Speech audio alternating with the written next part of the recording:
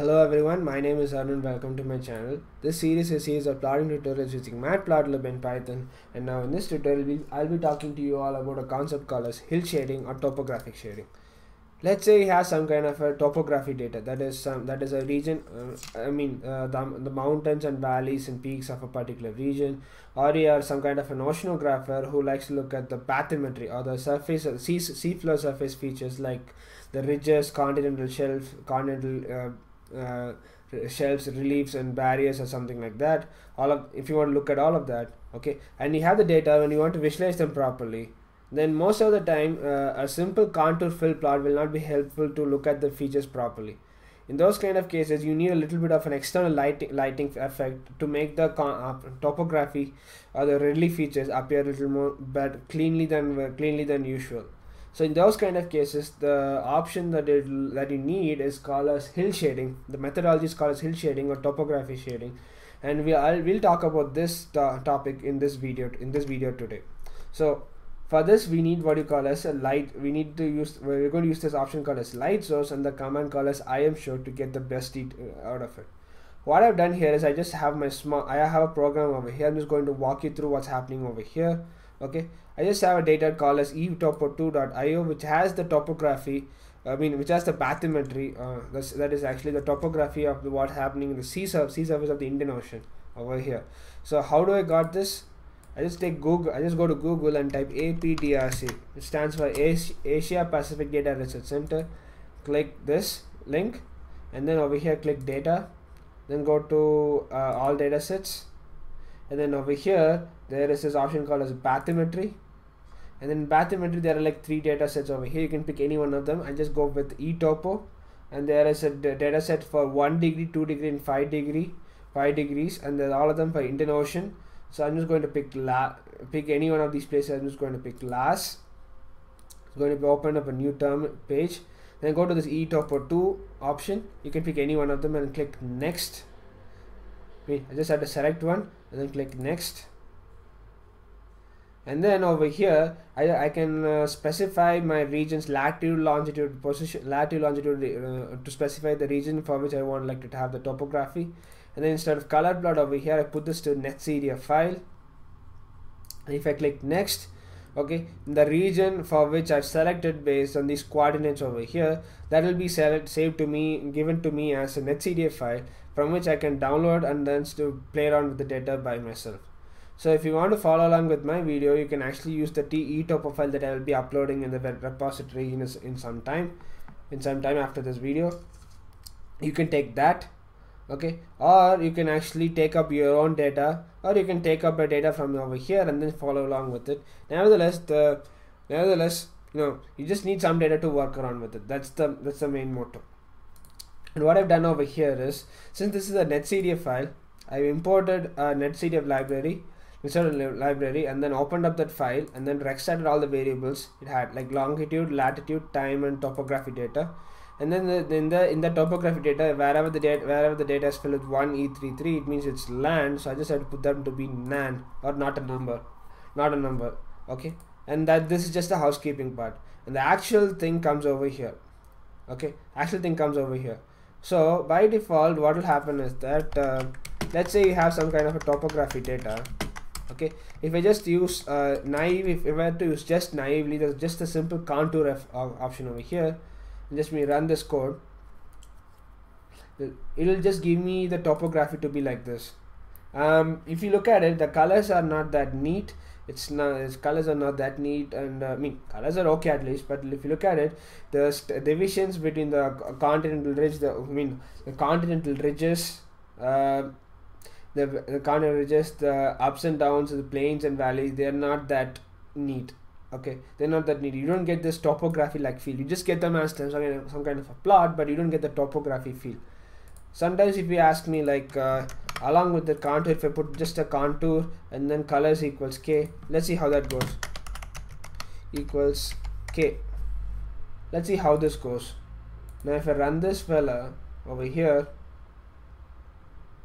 okay, Now I get some features, but on the other hand, if you look at it, it's too noisy because there are so many small features over here. The black lines just make it too congested. So the black lines are actually making it harder for me to visualize them.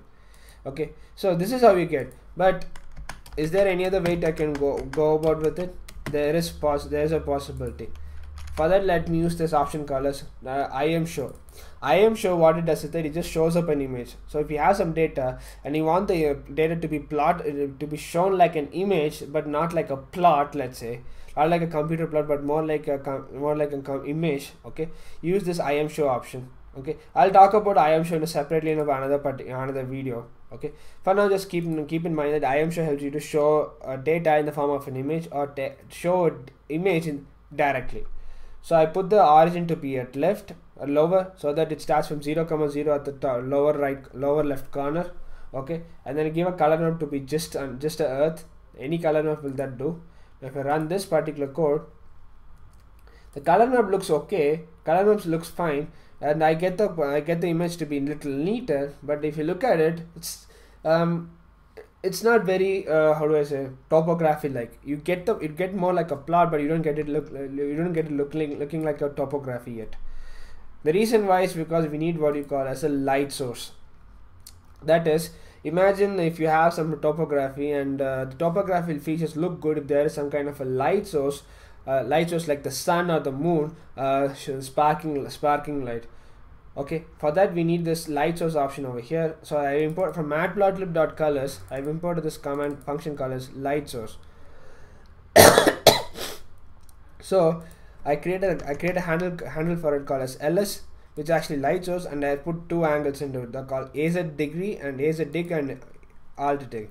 AZ degrees actually stands for the azimuth angle in degrees, whereas alt dig stands for the altitude angle in degrees. So what you have to mention, what does this mean, is as follows. If you have some kind of a light source, let's say a bulb or a flashlight, or if you have an actual topography, let's say the sun, okay, you just have to specify what is the azimuth angle of the sun over here. So to understand this simple, you keep this. If your sun is exactly at north, you keep the azimuth angle to be 0.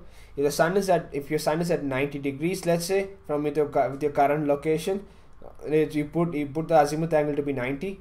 You will keep the sun. If the sun is at south, let's say, of your location, you keep it at 180 degrees. That is perfectly to your south. You keep it at 180 degrees.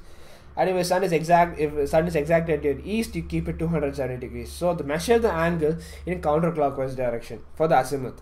And then for this altitude, it's very obvious. If the sun is very close to the surface, you put it close to the surface, but at at sunrise position, you keep it 0. And if it's but if it's in the rising side from between sunrise and noon, the angle is between 0 and 90. And if the angle is between 90 and 180, it means the sun is actually setting. So if I keep altitude to be 20 degrees, it means the sun makes the line joining the sun and the observer U, and the angle between the surface and the line joining the sun and the observer, that is U, is actually 20 degrees in counterclockwise direction. So if I keep the angle to be at 20 degrees, it means the sun just rose up from the sunrise, and it's actually in the lower part of the sky. That's what it means. Now if I immediately put a light source, okay, this command won't work directly, so I just have to use this IAmShow option, and inside this there's an option called as inside that I'm using this ls and then put this hillshade, and then I pass in the variable topo2, and here for this option I just put the vertical exaggeration, which is vert exact to be 1. I'll talk about this in a second. And now if I run this, check this out. Now this region looks more like how do I put it? Now this region looks more like a topographic region. Now I can clearly see that this region looks more like a topography plot or a relief plot, wherein I can see the continental ridges coming out nicely. If there are any features on the surface like marks, ridges, all of them marks, ridges, or any canals or something like that, okay, or any pathways on the surface, I'll be able to clearly see it. If there are any grassland, not grasslands, if there are flat surfaces such as this region over here, I'm able to see all of them very clearly and distinctively over here. Another feature is that because I put the lighting effect, remember the sun is at west and at 20 degrees. So what you have to imagine is the sun is on the western side and it's 20 degrees, so it's going to be a sunset. As a consequence, the shadow is on the east side of this land. So if you look at India, the shadow of the land is actually on the east side. Similarly on the east coast of Africa, and on the Southeast Asia, I don't see a shadow. These regions which are pretty white over here, these get the maximum intake of sunlight, and they're actually shining, so you don't get the shadow regions over here. Similarly, wherever we have a relief feature, the shadows on the east. And now what I do is, if I just take the azimuth angle and put this to, let's say, 270 degrees, it means now the sun is on the east and it's 20 degrees, so the sun is actually on the rising side. Sun just rose up and it's rising, and as a consequence, the shadow completely flips in direction. And now the eastern coast of eastern coast of Africa, Madagascar, and the Indian Peninsula, even in the Gulf, okay, these regions get more light, and the western coast of these regions get the shadow. Especially if you can clearly see, the Southeast Asian regions do get a shadow cleanly over here, and also in the Indian Peninsula region also gets a shadow clearly on the west side. Okay, this will be very obvious over Madagascar and over these patched regions over here. So this way you can actually, with a little bit of a trial and error, you can actually specify your azimuth angle and your altitude angle to pick up whichever location, whichever lighting effect you want. Second thing that we're going to talk about is the vertical exaggeration, which is called as vert_exag. What this does is, you just give a value between 0.1 and 10, and this will make sure that your highlands and lowlands are actually exaggerated. Let's say you have some kind of a mountain features, let's say, and you want to distinguish them very clearly by looking from others. What you like to do is, you just like to exaggerate the height a little more, and this is actually a coefficient that helps you to do that.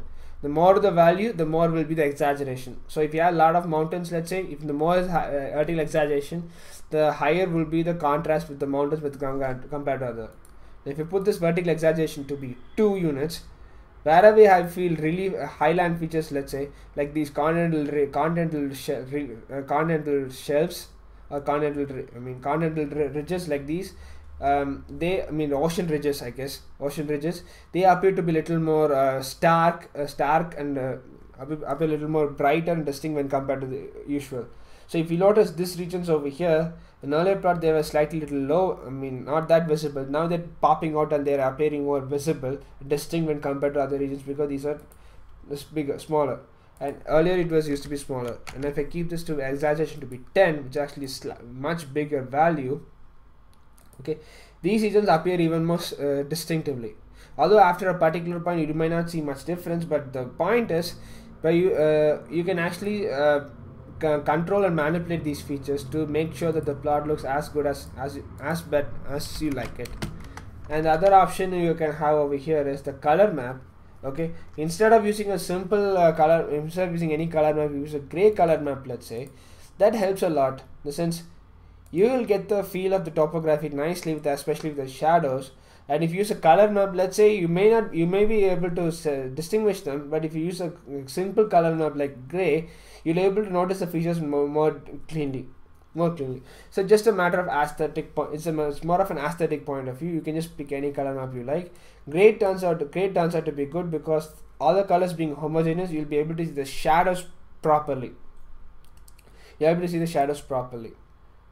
And these are all on the options called as hill shade, and there's another option called as just shade, and this helps for plots which do not have has some kind of a mathematical data in it. let's say you have an actual relief topography, let's say, and you want to plot it. This hill shade option is more than good. But if you have some data which is not how do I put it, not an actual topography, but more of a mathematically created topography, okay, which has some kind of function behind it, something like that, shade option helps you to look at that better.